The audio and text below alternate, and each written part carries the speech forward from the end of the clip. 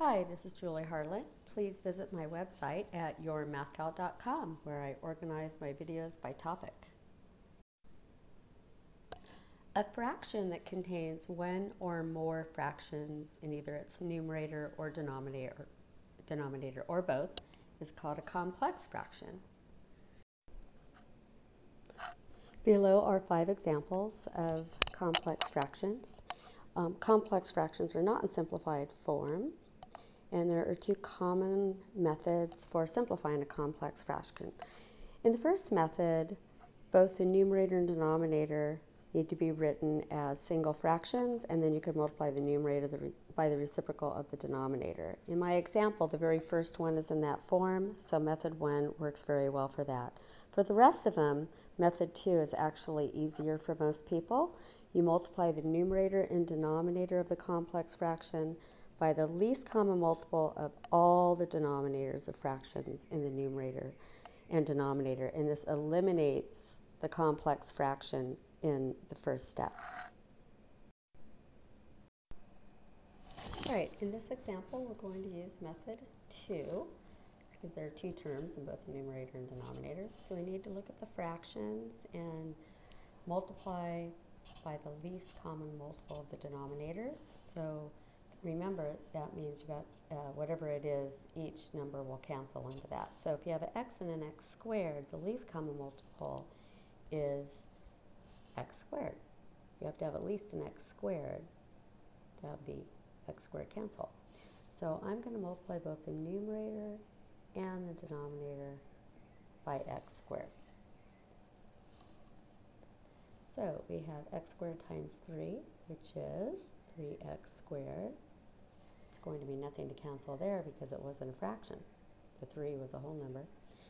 And then we have minus x squared times 30 over x.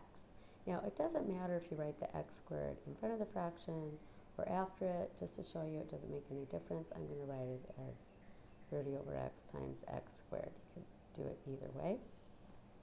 And in the denominator, I have x squared times 1, which is x squared, minus x squared times 100 over x squared.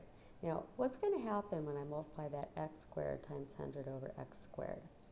The x squares will completely cancel, and I'll have 100.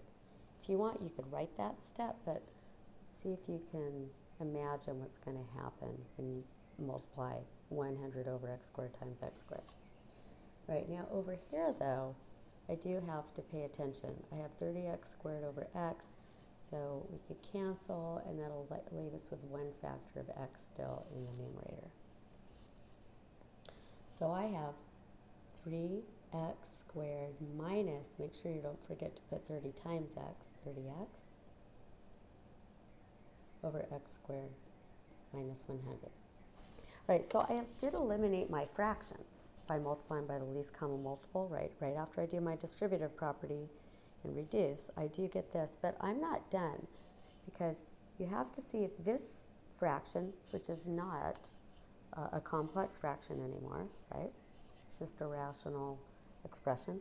You have to factor to see if anything cancels. So let's see.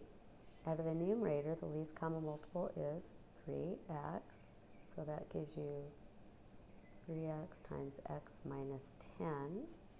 And in the denominator, this is a difference of 2 squares, so that's x plus 10 times x minus 10. And note, x minus 10 cancels, so we end up with 3x over x plus 10. By the way, you can always keep a parentheses around the binomials like x plus 10, but it's not necessary.